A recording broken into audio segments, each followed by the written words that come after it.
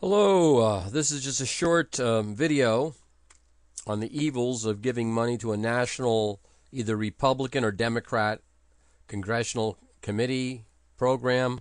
If you haven't heard by now, Nancy Pelosi is basically putting the screws to all of the Democrats who are opposing this health bill.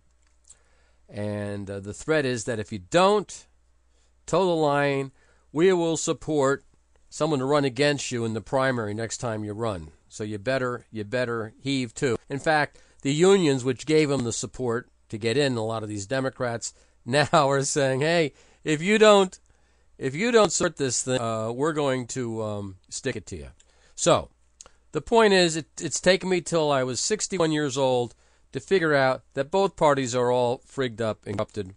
It just turns out the Republicans, there's a few more Republicans that are more decent than the Democrats, and any Democrat that comes along with us is going to need your support. So if you're going to give money, give it to the local state committees. Do not give it to the national committees. This is a matter of states' rights. Right back to who you donate to, because let me tell you something.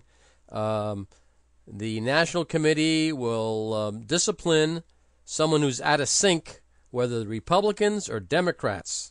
So I just thought you would like to see that I am not in lockstep with Republicans. I am basically for the people, and I will never give money to a national campaign. I will only give it to the states and what they want to do, or to the actual politician that has shown bravery, like someone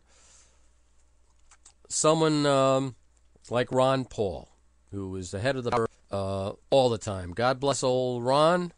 And listen to what I'm saying.